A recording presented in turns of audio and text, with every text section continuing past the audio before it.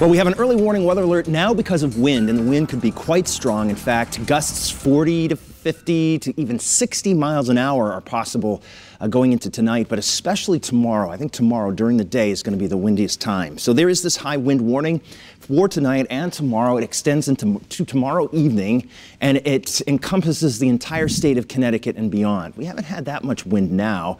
Gusts went up to 34 miles an hour earlier on today in Groton, but the winds have since actually calmed for a while, and that's after having had an upwards of close to an inch of rain in places like parts of New Haven. You see at the Foot School and also at the Academy how there was close to an inch of rain. In Groton, we saw about 0.8 of an inch of rain, and a little bit up the pike there in Middlefield, we had about 6 or 0.7 of an inch of rain with all of the liquid we had today.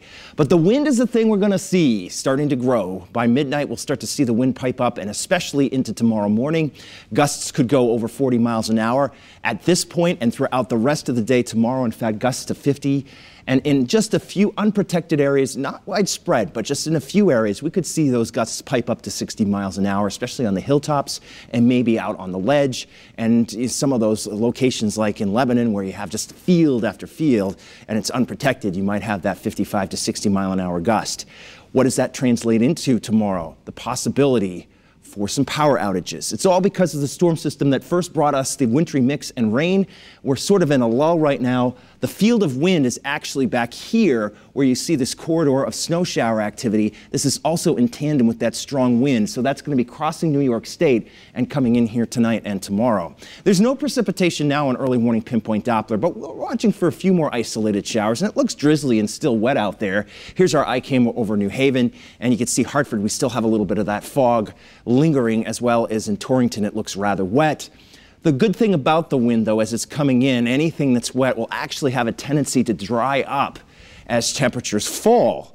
So even though we're expecting readings to cool off, as the wind stirs, that actually will dry what is wet and make it not so treacherous with the iciness. You can see, though, we'll have that partly cloudy sky to start tomorrow. That's the nice part about tomorrow. But what you can't really see, and what you really never can see, is the moving particles of air. The wind, you just feel it, and man, you will tomorrow. Here it is, 9 o'clock in the morning through noon and into the afternoon. Very strong wind.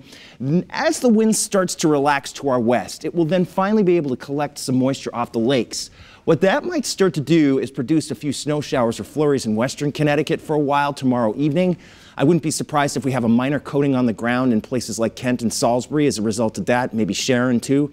But most of us wouldn't see that. And you see through Tuesday, it's just partly sunny. And the good thing about Tuesday, although it's breezy, it's not that exceeding wind that we'll have tomorrow. So the high wind starts tonight with lows in the upper 20s. Tomorrow we're expecting a colder day than today, with highs anywhere from 30 in Salisbury to 35 in Hartford to 39 in New London and Groton, but those gusts could be 40, 50, even 60 miles an hour at times during the day tomorrow, and that's why we highlight it as an early warning weather alert. Tuesday's quiet. It starts to cloud up Wednesday, and Wednesday is our next system that we're watching, so let's take a look at Futurecast. This is a clipper that's going to be coming by late Wednesday and into Thursday. Now, the models are in better agreement that this thing could give us some snow, a period of snow that could accumulate some. Here's what the GFS is saying on this right now. You can see a couple to 4 inches of snow.